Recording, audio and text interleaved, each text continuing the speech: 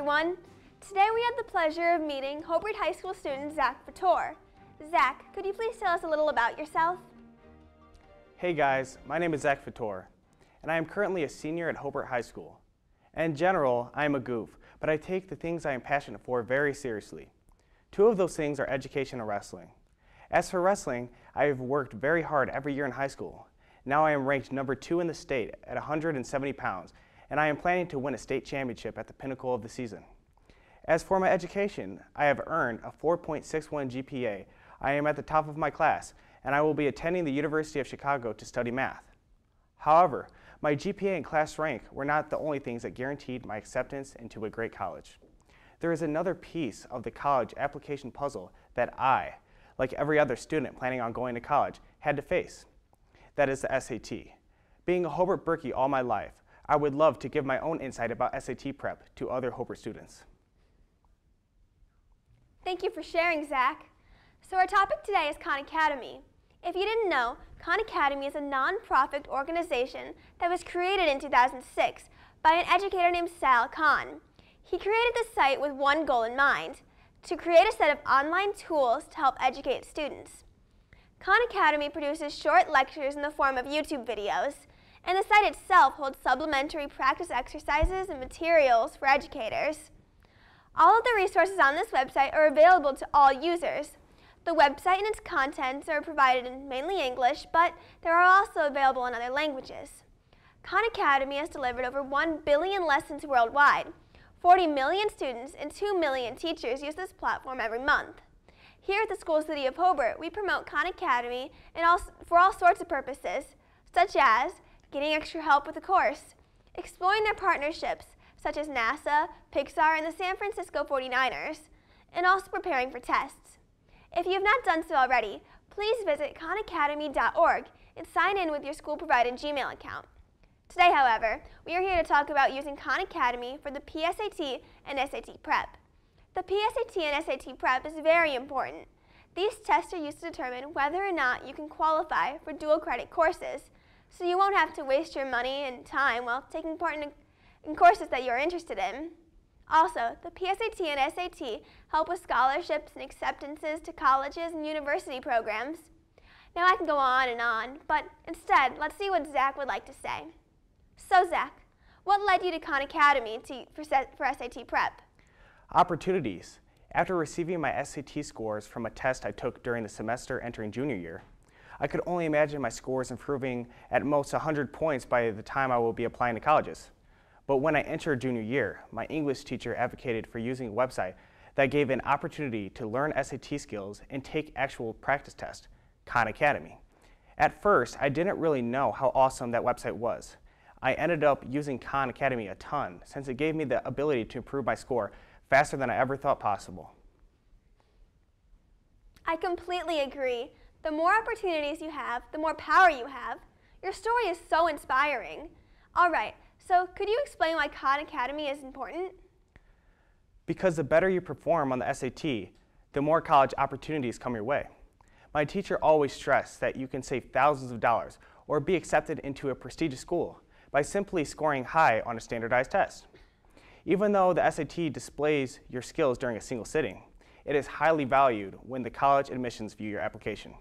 Therefore, why not try to improve your score as high as you can? You will save much more money. Khan Academy is a website that gives all students the chance to better themselves after high school. It has statistically helped high schoolers improve, and I am one of them. I think it would be fair to say that everyone would love to save more money. Zach, what is the cost versus reward of using Khan Academy? That is a good question.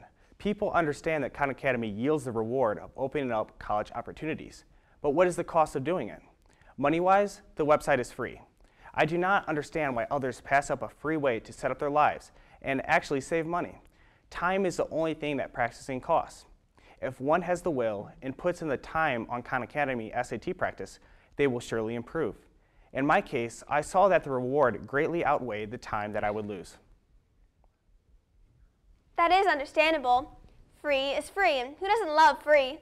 True, time is super valuable, but is it an investment that will pay itself down the road? It takes a lot of maturity and perseverance to see the whole picture. If we had a choice, who wouldn't want to stay at home and watch their favorite shows? But the question is, why don't we take that chance? I believe the reason is that we understand the bigger picture. Now, Zach, please tell us a little more about Khan Academy and how it impacted you. The first time I took the SAT, I earned a 1270. I then began practicing on Khan Academy's website. In less than a year, I earned a 1370. That is a 100-point improvement. Then I practiced very diligently in the summer going into senior year, and I ended up getting a 1480. Basically, in only 15 months, I went up 210 points. But it took a large, yet well worth it, chunk of my time. As a matter of fact, according to an award Khan Academy sent me, it took at least 100 hours of my time.